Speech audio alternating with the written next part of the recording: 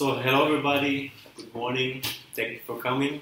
I prepared some welcome speech, but I guess we can skip that. I don't think I need to introduce myself or Katja because all of you who are here know us already. So I'm happy to continue our workshop today after yesterday's film screening of Enter the Dragon, which was quite nice, quite good. So today we will start our workshop with a lecture on Bruce Lee, Aesthetics and Sidekicks by Professor Paul Bowman. And we will then continue with a practical session on Bruce Lee's fighting style with Waldo Brandt, who's coming a bit later today. And finally, we will close our workshop with a roundtable discussion on martial aesthetics before and after Bruce Lee. And there we will be joined by Dr. Martin Meyer from the University of Vechta. And unfortunately, Dr. Max Riernen from Aalto University cannot join us today because of a very recent COVID infection. So we wish him all the best and a speedy recovery. Our first speaker is Professor Paul Bowman from Cardiff University, and I'm very happy to welcome him here in Göttingen. I first met Paul in 2015 during the first Martial Arts Studies conference at Cardiff University. And at that time I had just started my PhD on Taekwondo practice in South Korea. And being at this conference, which Professor Paul Bowman organized, was really an eye-opener to a whole new world of discourses and research areas for me. And I had just finished my master's degree at that time on theatricality in Taekwondo before that. And at that time I really had no idea that there could possibly be also other scholars who were or who shared the same interest as me. So this was a really really good experience, also professionally, but also personally, and hence I'm very happy to welcome Paul Bowman for this workshop here in Göttingen. Professor Paul Bowman is Professor of Cultural Studies at the University of Cardiff and currently serving as a Deputy Head of the School of Journalism, Media and Culture, with a focus on cultural theory and popular culture. Bowman has been the director of the Martial Arts Studies Research Network since 2015, organizing international conferences, launching the Martial Arts Studies podcast, and also publishing the journal Martial Arts Studies. His latest monograph, The Invention of Martial Arts, published by Oxford University Press in December 2020, showcases his experience in the field. Paul Bowman is a staunch supporter of open access research, contributing significantly to the establishment of Cardiff University Press. As an educator, he teaches modules on film, cultural theory, and media culture, while also supervising MA dissertations and PhD projects on diverse topics. His leadership extends to roles such as Director of the Media, Culture and Creativity Research Group within JOMAC, reflecting his dedication to advancing cultural and martial arts studies through research, publishing, and academic leadership. Please welcome Professor Paul Bowman. Thank you very much. Thank you everyone for making the effort. Yeah, not embarrassing at all to have an introduction like that. We discussed what we should talk about today, and we thought aesthetics and Bruce Lee, but we kind of decided we should narrow it down to something specific. So we'd settled on the image of the sidekick as a kind of exemplary case study for thinking about aesthetics and thinking about Bruce Lee. So I've written about sidekicks before. I think sidekicks are really important and fascinating case studies. So I've written about it. I wrote about it lots in theorizing Bruce Lee, and probably in Beyond Bruce Lee, I can't remember. But I wrote a whole chapter on kicking in Mythologies of Martial Arts.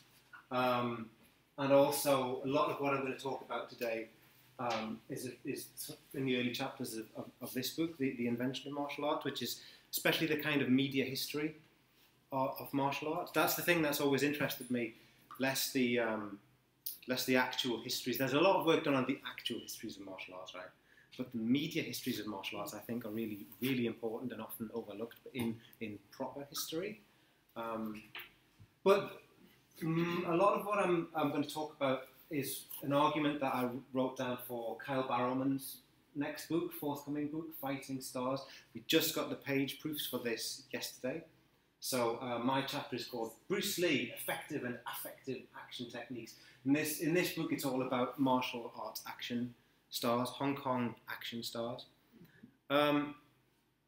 So we're going to begin. I want you to think about what you think about when you think of Bruce Lee. Like, what do you think about when you say Bruce Lee? And I'm wondering, is it something like this? We had it yesterday. Yeah, of course you had it yesterday. Is it this? Which is also iconic, I think. Is it something like this? Is this the kind of scene that you think of when you think Bruce Lee? Or is it this? Or something like this? The sidekick. So what I want to talk about is, I think, the sidekicks, and I think that a lot of the imagery, when you say Bruce Lee, a lot of the imagery, also even in those like early kind of karate games, you know, the like 1980s, and there'd be a Bruce Lee character, and his technique would be something like this, a flying sidekick. And the flying sidekick is used in so many logos and films, and I Am Bruce Lee and Bruce Lee Enterprise and all this. So in the talk, what I want to talk about is Bruce Lee's iconic sidekick. I want to, because the theme is aesthetics before and after Bruce Lee, I want to think about sidekicks before Bruce Lee, martial arts aesthetics before Bruce Lee. And then I want to think about the kind of ontological status, or is this a real technique? Is this an effective technique? Or is it cinematic? Is it spectacular? And then I'll say something about martial arts aesthetics immediately after Bruce Lee.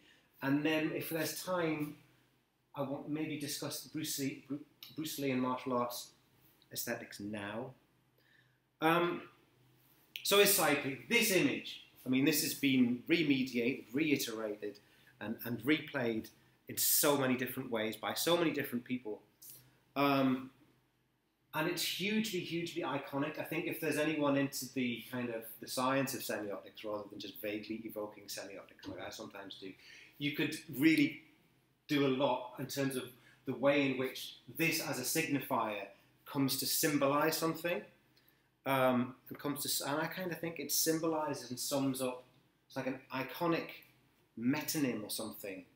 Would it be a synecdoche? I don't know. Of the martial arts boom of the 70s. So we'll have a little look at some of Bruce Lee's sidekicks, if this plays.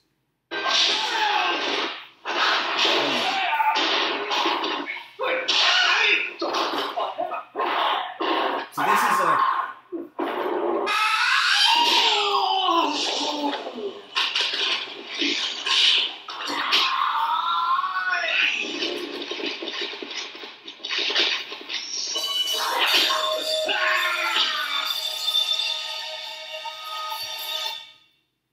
So then there's the analysis. YouTube's great for this stuff. People do all your work for you. So the point of that short film that I found on YouTube is that there's something very real, there's something technically real in the kicks that Bruce Lee delivers on screen. They're delivered with force, they're delivered with power, they knock people over, but they're also hugely spectacular. They kind of signify the excess that martial arts kind of stood for on screen. So I want to single out the kick because I think it came to stand as an icon for Asian martial arts, for the difference between Asian martial arts and any other fighting styles that have been seen hitherto. The kind of the wrestling has a different wrestling, boxing. These are much smaller, less kind of spectacular, less dramatic things. But the sidekick is like, it's almost excessive. The jumping sidekick seems to be hugely excessive.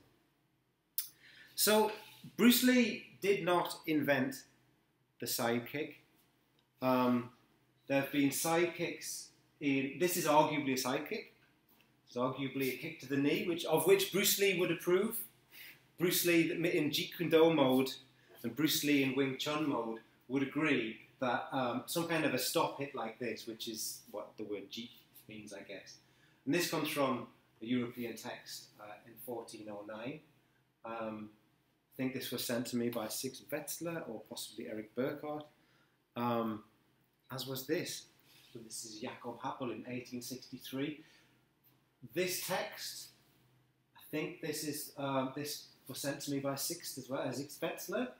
And there's some debate about whether this is actually discussing a sidekick, but they think that the text and the pictures do describe a straight kick with the heel or the bottom of the foot, so it's a sidekick.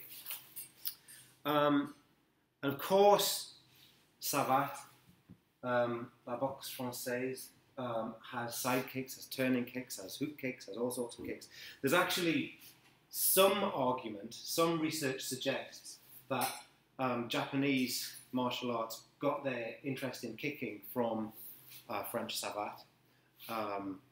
The person who's doing research or has done research in this area that I know most about is Jean-Francois Lucher, who is in Bordeaux, and his research suggests that because of different trade missions and diplomatic exchanges, the Japanese were really into Savate and incorporated the Savate techniques into their kicking styles. And of course, most famously as kicking art would be Taekwondo, which even Taekwondo didn't specialize in high kicks the way that it does now until after the late 50s. Taekwondo always sought to distinguish itself from Japanese martial arts, as Martin can tell us all about, because of the kind of striving for Korean cultural identity and the sense in which they didn't want their indigenous martial arts to be basically Japanese martial arts. So they tried to differentiate their style, and they identified with the high kick and connected it back to older Korean folk practices like Taekyon. So Taekwondo became the distinguishing high kick martial art, and actually Bruce Lee, arguably, because this is Jun Rei, who is someone who is famous for popularizing Taekwondo in North America, and Bruce Lee was friends with him. Bruce Lee learned a lot from him. So arguably Bruce Lee's kung fu kicks were always kind of Taekwondo kicks originally, which would be, I think if the Taekwondo authorities got that idea, they'd jump on that. They should do that to popularize. Anyway, talk about that later maybe.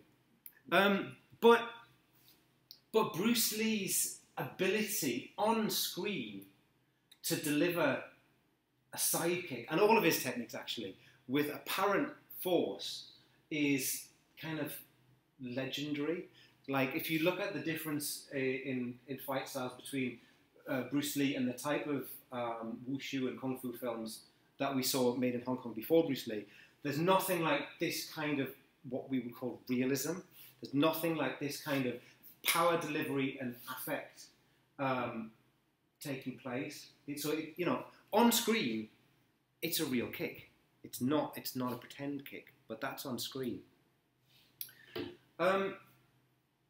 So in section 3, I think the big deal about Bruce Lee is the difference between what had been seen and known of martial arts in the West before Bruce Lee, and then the transformation that Bruce Lee brought with his mainstreaming of this very, very flamboyant style of fight. And so I'll show you some examples of what we have to assume, or we have to conclude, is the dominant kind of understanding of what people thought martial arts were. Actually, the term martial arts wasn't commonly used. Martial arts was really popularized with Bruce Lee as an umbrella term for all of these different styles, and as it kind of originally referred to Asian martial arts, because people didn't necessarily think of boxing and wrestling as martial arts. People doing jiu-jitsu and judo in the 40s, 50s and 60s didn't think of themselves as doing martial arts. The term was used in technical publications and so on, but you did jiu-jitsu or you did judo or you did whatever. You weren't a martial artist. That was more of a recent kind of conceptual development. So jiu-jitsu was arguably the dominant understanding or signified. If we say martial arts, the signified was jiu-jitsu, and it was popularized in Britain at least, and I guess across Europe, from the early 1900s, initially with a type of jiu-jitsu called bartitsu, which most people know about now. So Edward William Barton Wright worked in Japan as a railway engineer, learned jiu-jitsu, came back to Britain, and he was also an entrepreneur, and he was like, right, I'm going to make some money out of this. So he said, I'll teach you a new self-defense form, it's called bartitsu, from the Barton and the itsu of the jitsu. And that was quite successful, and then that became surpassed by jiu-jitsu. But this was the kind of dominant aesthetic. Slightly forward, grip his wrist and elbow, and by bending my knees, I lower my center of gravity, roughly speaking my hip below his center of gravity, and by bending sharply forward, so you get the gist. But jiu-jitsu was also known in Hollywood context. So we've actually got jiu-jitsu in this Cary Grant film, The Awful Truth, from 1937. So this is some jiu-jitsu, some Hollywood jiu-jitsu from 1937. I'm on the building. Please, your name? Jerry Bourne, is my wife here? Please, I do not know. What do you mean you don't know? Please, I only know I don't know. Yeah, well, you wouldn't mind if I looked around. Me jiu-jitsu.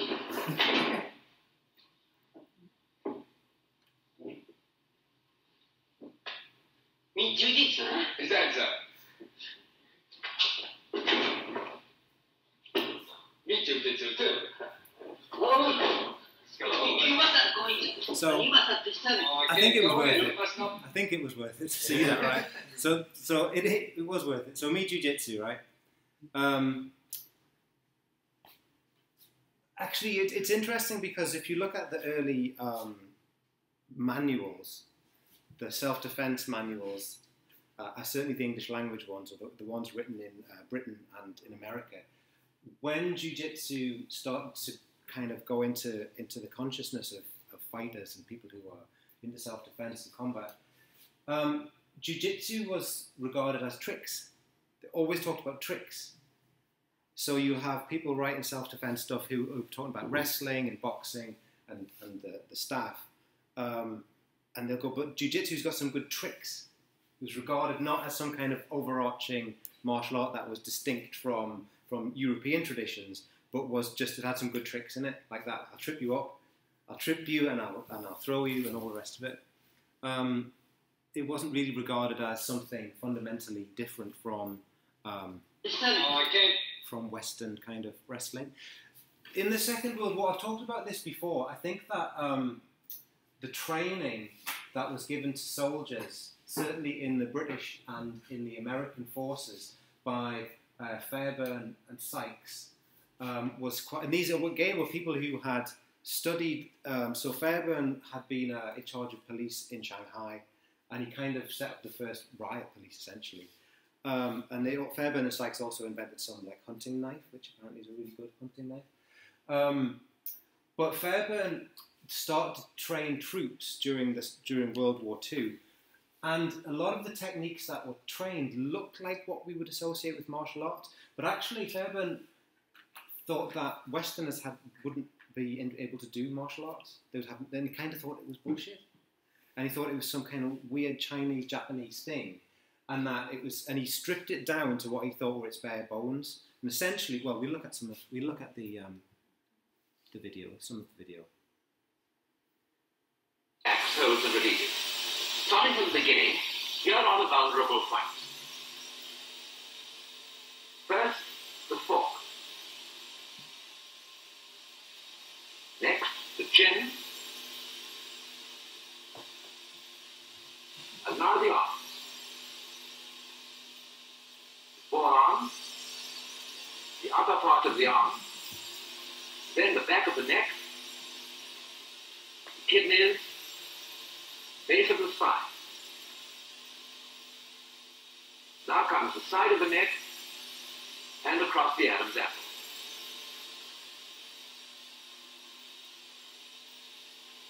Lastly, to round matters off, come the shin and instep. Now we'll see how all these are attacked. The chin step. Effective, isn't it?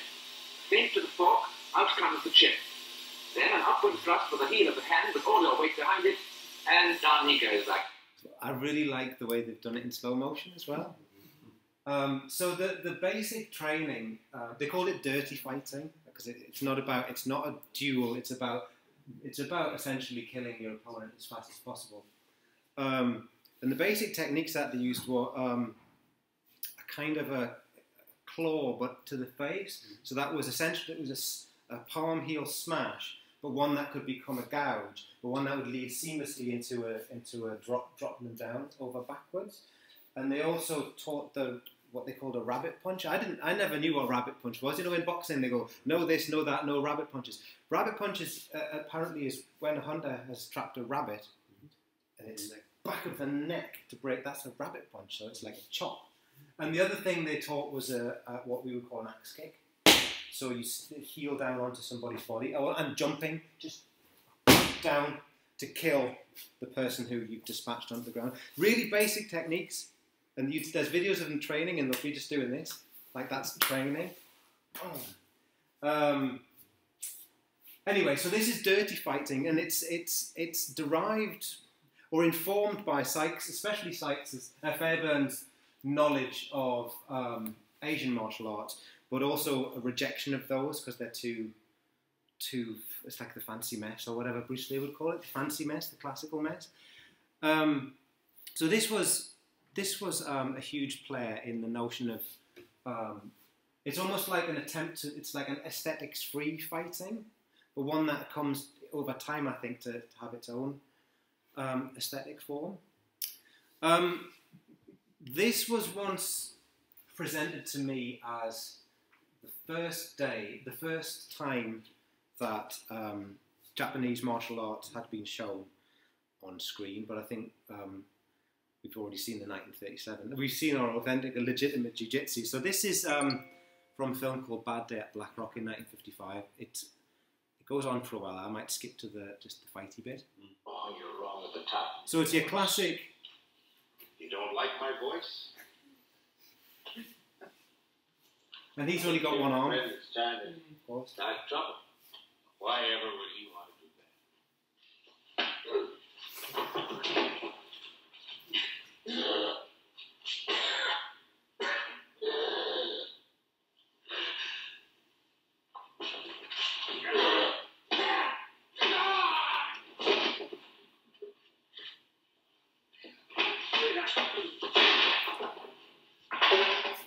So it's a kind of classic sort of set piece that actually, when we watch it following the World War II military training, it's got that, but it's the chop. The chop is the thing. The karate chop, or as there's like was sent up in the film Austin Powers, like judo chop, and judo trip, right? And these are the sneaky things associated with Asian martial arts: chop and trip, judo trip. Right?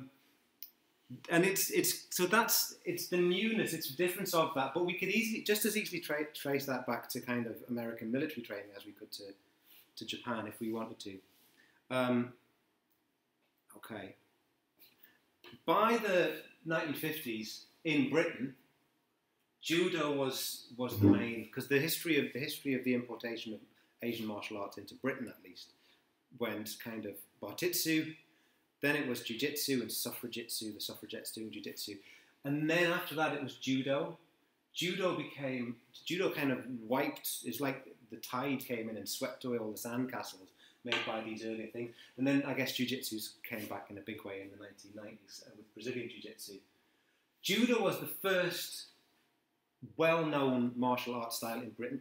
In France, probably even earlier. It's really well known. I mean, the very first essay in Roland Barthes' book Mythologies, which is 1957, talks about the difference between wrestling and judo, as if everyone reading that will know all about judo, which I think is a big deal. Judo was followed by karate, I guess, as the next big martial art. Judo for a long time was was held up as the kind of mythic exemplar of supreme fighting ability. You know the way now people go, oh, but he does Krav Maga. Right?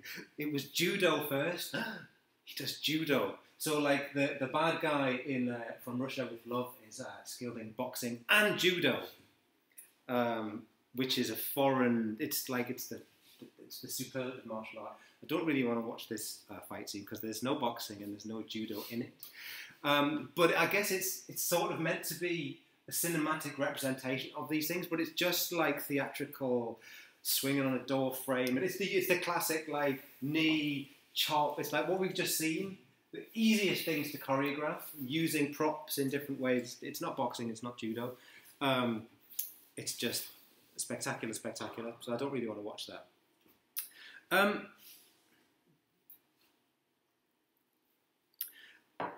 Martial arts aesthetics were hugely popularised by this television show, The Avengers and the New Avengers, through the 60s. And no one, well, on the one hand, most of what you see is, again, no martial arts. It's just like, it's a bit like wrestling and people throwing each other around and hitting with a chair, and there'll be a gadget and a gizmo and some poison gas. And it's like that kind of nonsense. But as the series went on, they did incorporate actual martial arts choreography into it. So Diana Rigg was awarded a Guinness World Record for being the first Western actress to perform Kung Fu on television in 1965. So the fight choreographers were actually somewhat knowledgeable in Kung Fu, but it was all just like this.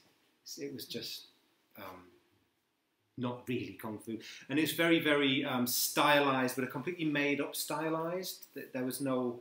it's a bit like in the remake of the Karate Kid. So in the first Karate Kid, if this was the gimmick, in the 2010 remake, he has some weird stance that's just been made up. That's like, and then he does some impossible kick, just because it has to be different from the standard. It's the most preposterous, that remake of the Karate Kid, isn't it? That like, and then he does like some cobra thing. Anyway.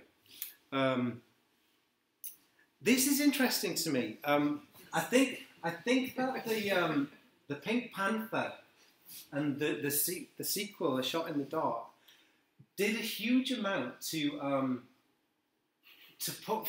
put a martial arts aesthetic into the mainstream, because Inspector Clouseau has told his manservant, butler, whatever he is, helper, to attack him whenever, and like these are the rules. So he keeps attacking him at completely inappropriate times, and it's a source of much comedy in these films. But also, I mean, we see, like, we've got nunchakus here in 1964.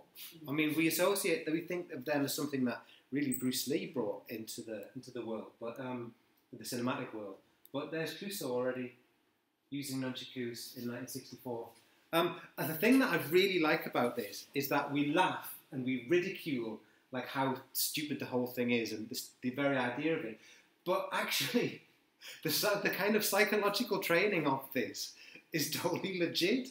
It's like all the stuff that you read about when you see videos about the predator mindset. You've got to be ready for being attacked all the time. You should have constantly like DEFCON 1, DEFCON 2, like where are we at? Like here I feel like we might be DEFCON 1. I don't feel like someone's going to leap out and attack me. So maybe I should really be on DEFCON 2 because like, I don't know some of these people and Martin's here. And so it's like, it's ludicrous, but actually there's something serious going on here. It's a serious piece of commentary. Comedy is a very important genre that people often overlook when they're talking about martial arts history and martial arts aesthetics.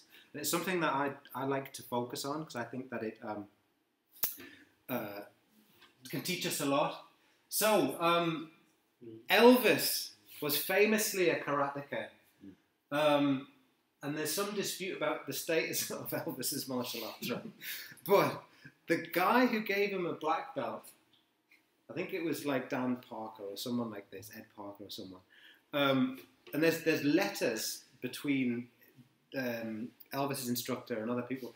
And the bit that I always remember from the letters is someone saying, the kid's not pretty, but he's tough. And it's like, he just got a black belt from just being like, ooh, you could hit him and he wasn't bothered. And he'd like hit, boom, and it just like, he's kind of like, hug, smash. So Elvis popularized martial arts as well. So this is a 1964 film, Roustabout, right? The dialogue's interesting. Is that your sickle? Gotta stop reading those hot rod magazines, buddy. Sickle is out. It's either bike or a motorcycle. Made in Japan, huh? That's right, made in Japan. What's the matter? Aren't American sickles good enough for you? You don't dig World Trade, college boy, after all the economics they tried to shove into you? Get off, buddy.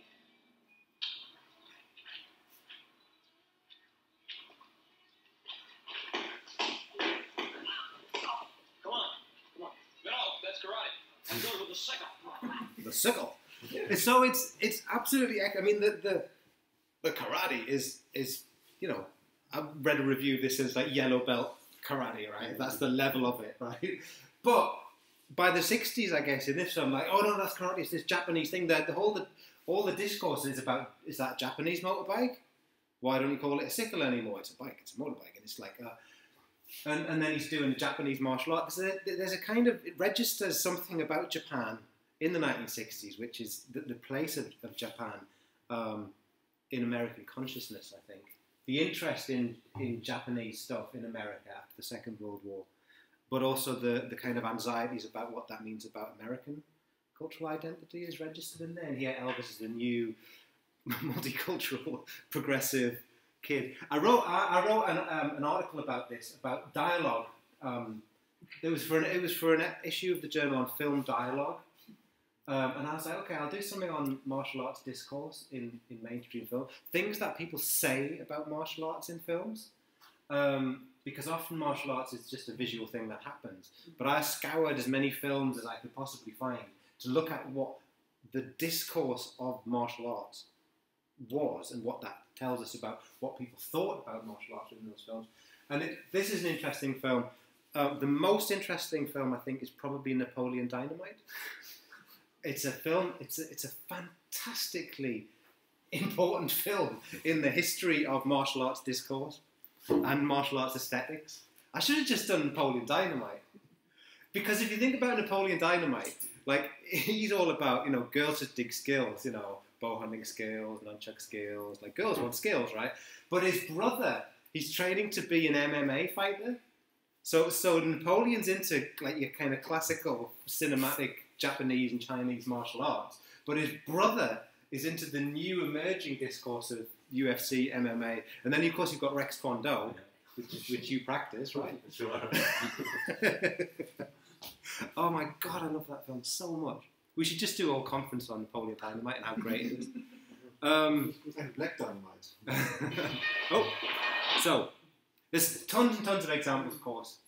Some big ones: the Green Hornet that Bruce Lee was in the 60s, the Saint, which is kind of a James Bond type television series, increasingly using martial arts choreography. The Billy Jack films. These were big. These were of the 60s. So this guy's doing like Hapkido, Tang Sudo, which is essentially Aikido and karate, right? But there's some good stuff there. I mean, this is paving the way for the kung fu craze, I think. So much more, and we can never underestimate the importance of the kung fu television series in putting our martial arts aesthetics out there. And also with this one, I think you get the kung fu television series popularized that kind of notion of pacifism, and that we're doing a Buddhist martial art and therefore it's only for defense and you shouldn't be aggressive. And it's like, that comes from California, mate, that idea. It doesn't really come from anywhere else. But that's still a tenacious thing. The number of times I've been asked about that when I used to do Asian martial arts. You know, isn't it meant to be for defense? Depends how you want to live your life, you know. But anyway, so I write about all this stuff. So it's into this kind of a context that Bruce Lee appears. And I think that what's unique about Bruce Lee is it's hard to put into words what's unique about Bruce Lee, right? Like, what is it? His charisma, his je ne sais quoi, his, like, you know, like, what is it about Bruce Lee? But something about how singularly brilliant he was, how fast he was, and how he could really put the sense of the delivery of power. He could make the techniques look like they were really, really being thrown with force. What were we talking about last night? Gong and fa. Like, real gong there, real boom. And I guess he had good people working with him to really, like, sell those techniques properly. But there's still the interminable question of does that mean he could really fight? Right, that's the question, isn't it, all the time? Like, could Bruce Lee really fight? People still ask me questions about, did Bruce Lee ever have any real fights? Did he really win? What happened? And it's because of this uncertainty that's opened up by the fact that he's so obviously brilliant on screen. But what was his real fight? What would that really look like? He was super fast. We'll have a little quick. What time is it? No, we won't. We'll skip through how fast he is because we watched the film last night. So we'll stick with. So the question is. This is section 4. Is his technique spectacle or is it reality? Is this just a spectacular cinematic technique or is it real? I'll skip through that. Now, there's an easy answer which is unsatisfactory actually. That cinematic techniques are high or big and real techniques are small. So if in a film you're going to do a head kick or whatever, or a side kick, in real life you might just do a stop kick to check their knee or take their knee out, or a shin kick or something low. Or maybe, you know the idea in Wing Chun, you would never kick higher than the groin because you can recover your balance faster, everything. So that's the easy answer. Cinematic Jeet Kune Do, this is something that Dan Inosanto would say as well. Cinematic Jeet Kune Do is the big, high stuff. And real Jeet Kune Do, street Jeet Kune Do is the low stuff. But that's not really borne out by Bruce Lee's own like self-defense lessons. So you have a book like Bruce Lee's Fighting Method, which came out posthumously, and Bruce Lee didn't have a lot of say, therefore, in the layout of the book and the structure of the book.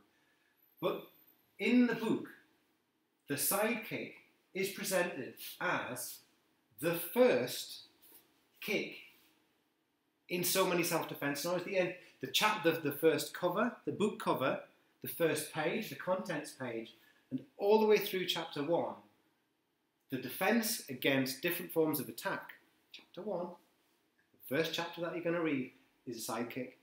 So, contents page, sidekick. Defense against surprise attack, sidekick.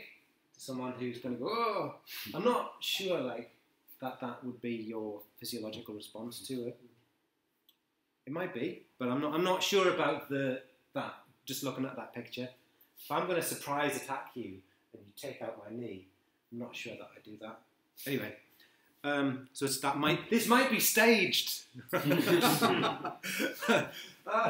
Ambush from the rear. Oh, sidekick. Okay, fine. But, I mean, I've worried about this as well, because that's a massively telegraphed attack. It's like that kind of Jim Carrey sketch. Stab me properly. You can't stab me properly. Attack me properly. So it's a bit pantomime, maybe. Again, so look, this is sidekick to the side and back of the knee. Defense against an unarmed assailant. Side kick. These are all like these are the only pictures in this chapter. Defense against a crouching attack. Guess what it is? Side kick. Crouching attack. Okay. Never really thought of an attack as a crouching attack. What's this one? Defense against a reverse punch. Side kick. Defense against a full swing. Side kick. So, I know that Bruce Lee didn't write this book, but he's got all of this archive of material in which this is his go-to response to a real attack. So, but even then, just because I could write a self-defense book, right? I haven't been in that many fights, you know? I might say it shouldn't be a sidekick. It should be a elbow. Upward elbow. Defense against someone coming through the door, elbow. Defense against someone shouting at you, elbow. And you might buy that, and you might believe me. But the question, I mean, we could ask lots of questions about this. We could ask lots of questions about the construction of the book, lots of questions about the status of Bruce Lee's authority as someone who could speak about self-defense. And also, the question that interests me is the one about, was the sidekick derived from the cinematic spectacle? Or is his faith in the sidekick something that he carried into cinema? Like, what's the kind of status of that as a technique? And I think that the answer seems to be that if you train it, you can use it, right? So there's this very famous quote from Miyamoto Musashi called, "You can only fight the way you practice," which isn't from Musashi. Musashi never said that anywhere. It's not written down. It's not in any of his writings. There's no translation that comes. I actually emailed Alexander Bennett, who's translated the complete Musashi, and said, "Have you ever seen..." Because there's memes everywhere. Musashi says this. Musashi never said that. But it kind of aligns with sort of his argument, like you have to train and fight properly. And there's the US Army kind of motto, which is, you know, train as you fight, fight as you train. There's lots of kind of platitudes and axioms around it.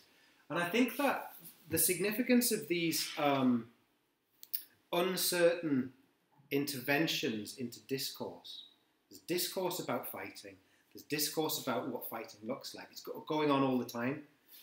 And I think that Bruce Lee's intervention, the cinematic one, when he's put so much power into the kicks, and textbooks like this, which, did he author it, kind of, did he author it, or did he not author it?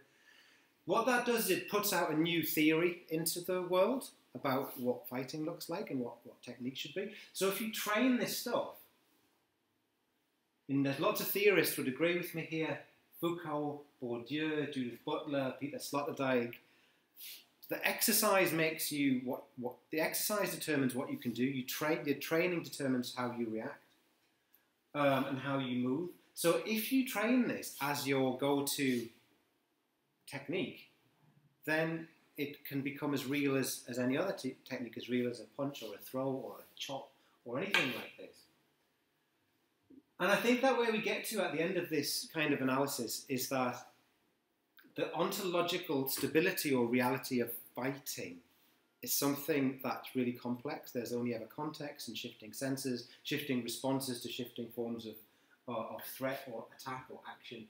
So we shouldn't really maintain this distinction between reality and fiction, because Bruce Lee's cinematic intervention, his book interventions, whether he has the authority of Musashi or someone to tell you how to fight, doesn't make any difference. It goes into discourse. People respond to that, and people go, right, I'm gonna do Jeet Kune Do then. I'm gonna learn it from this book. So I think that we need far stronger theoretical categories about what exists and what doesn't exist, ontological categories, than reality and fiction. And we need to think about the kind of status of performativity and anthropotechnics, as Sloterdijk calls them, the way that we train determines what we become.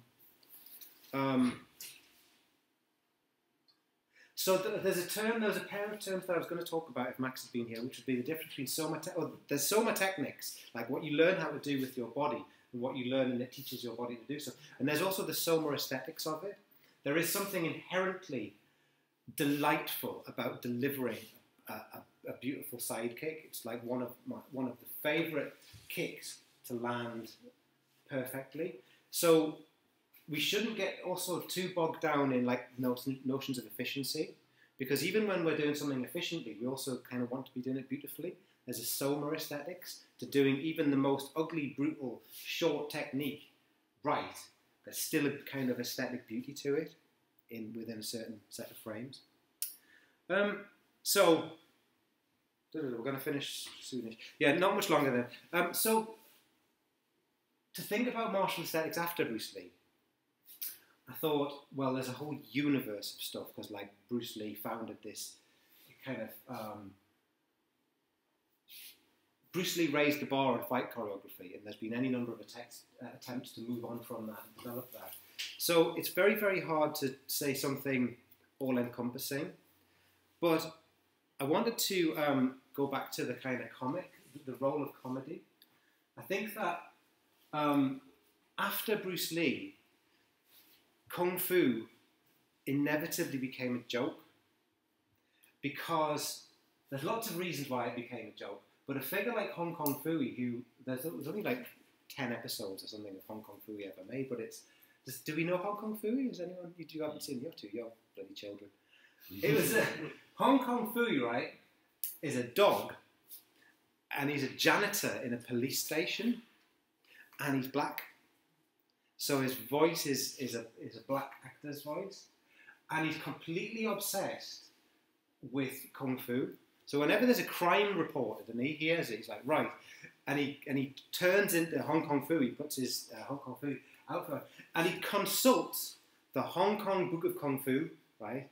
Every episode. So he's learning his Kung Fu from a book, and I think that this kind of text condenses a lot of the jokes about martial arts of the 70s, that black people are into them, that people and also he's rubbish. Like, he'll try and consult the Hong Kong Book of Kung Fu, and then he's like, yeah, whoo, yeah, ha, ha, and then nothing happens or something falls on his head or whatever.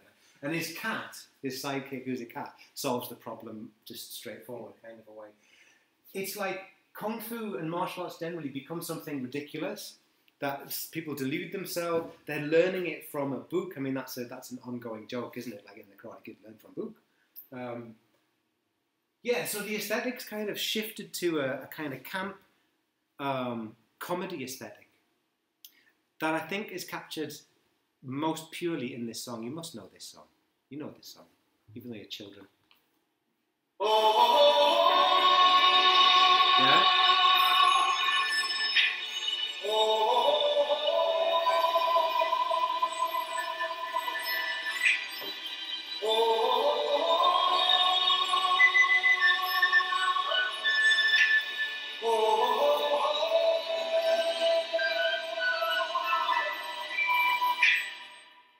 Everybody was kung fu fighting. So, Those kids were fast. you know that song? Yeah. You've danced to it. And yes, you have. You can't help it as soon as it starts. And it's been reused in lots of different versions throughout the Kung Fu Panda films and stuff. And it's been used in, there's like a Wii dance game. There's you know when kids get that game and then they have to copy the dance moves and they're holding the thing. And there's this song's there, and it's very, very, everybody was kung, and it's all this sort of stuff. So if we look at a text like this, which is enduringly popular, I think that you could connect, well, this song is about having watched a Bruce Lee film and having gone to Chinatown and watched a Kung Fu display. Bruce Lee has to be connected with the development of this kind of aesthetic. So it's Orientalism, it's camp, it's a joke, but we love it, right? That's kind of part of Bruce Lee's legacy as well. Not just the cool choreography that people talk about all the time and how amazing a choreography was. This kind of aesthetic, the way in which martial arts becomes a joke, like in Napoleon Dynamite. You've got to have nunchuck skills to get a girl, right? Okay, so I did some in-depth research. Took you 44 seconds. 0.44. Detailed research, right? And that is in-depth, right? And I decided that we can't really capture this about there's nothing definitive or final to say about Bruce Lee and martial arts aesthetics, but I think what we can do is now we can look at the question of the way in which Bruce Lee is being commemorated or remembered. So I learned last week that Ang Lee is making a Bruce Lee biopic.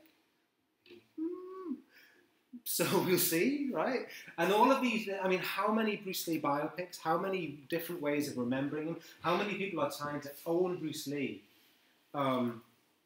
in different ways and do different things. It's a matter of kind of cultural memory now. This was, the surprising thing about this scene in Once Upon a Time in Hollywood is how quickly this became the controversial issue of the film.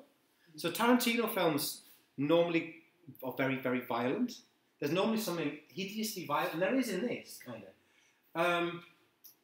But this is the thing. This is where, because people were outraged that you could depict. Have you seen this depiction of Bruce Lee? Let's have a. So Bruce Lee. This is Cliff Booth, who is a stuntman and a body double, and this is Bruce Lee, who's evidently in his role as Kato in the Green Hornet. And they're on some kind of a film set. So,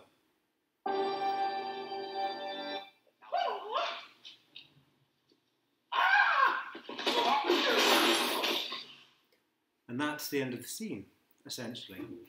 So there was a lot of controversy around this, but